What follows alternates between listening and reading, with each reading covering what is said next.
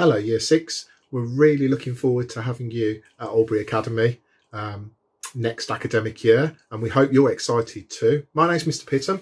I'm the Head of Faculty for Computing and Business, and I've worked at Oldbury Academy for 15 years now, so quite a long time. Some of your older brothers or sisters may remember me and say shocked at me on the camera today. We have 6 big IT rooms at Oldbury Academy, so you will get taught 1 computer per student.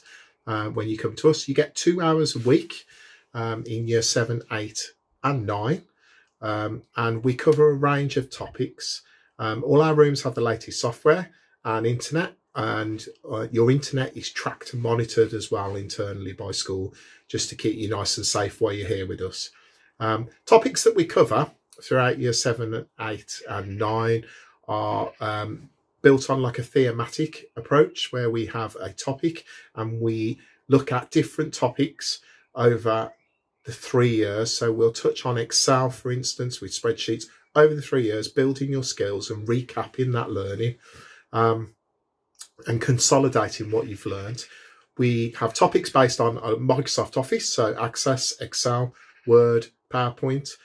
We do some parts for unit on sound. We look at image manipulation. We build some apps in year 8, and lots of programming in things such as Coder and Scratch, which you may have done at your primary school, but if not, we'll teach you those.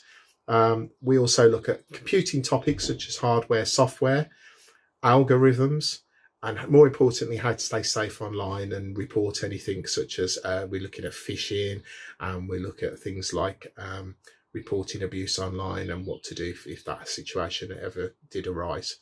Okay. Also, we have lots of clubs for you to get involved in at lunchtime within the faculty. So you can have a choice of things like, we've got a retro games club where we get some of the consoles that perhaps your mum or dad might play on when they were young people like yourselves, such as Nintendo Wii's and Nintendos and DS's and so on, for you to have a go at. We also run an animation club where we do some clay sort of Wallace and Gromit type modelling. And we also run an enterprise club, and every year we have a large enterprise Christmas event where you get to sell the things that you've made at Enterprise Club and make some money for the school and get your parents to come to our Christmas extravaganza. So all I've got to say is stay safe. Don't panic about coming to us at Oldbury Academy, because we're a lovely team and everyone's here to support and help you. And I look forward to seeing you all in September.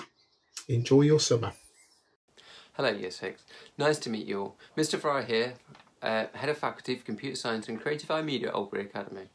Both of these subjects are specialists in their own right at Key Stage 4, Computer Science, focusing on computational thinking, algorithms, programming, the understanding of how computers work and how they communicate with each other. Whereas Creative Media allows us to explore the expressional side, the creative side of media and IT, and understand how that works in industry. So we look at photography, and we look at sound, and we look at graphics, and allows us to develop some products which relate to that. Now they're both becoming increasingly successful subjects. Computer science had some excellent results last year, focusing on around 90% for the 4 to 9s, and 20% for the 7 to 9s. Now you're coming into Key Stage 3, so you're thinking, well, what skills do I need then? Well, the skills you need for computer science and creative media will be gained in the computing curriculum. Now, the computing curriculum covers a range of skills for a range of different subjects and allows you to build and progress your knowledge so that you're ready for the required stage at Key Stage 4 if you choose to do computer science or creative media.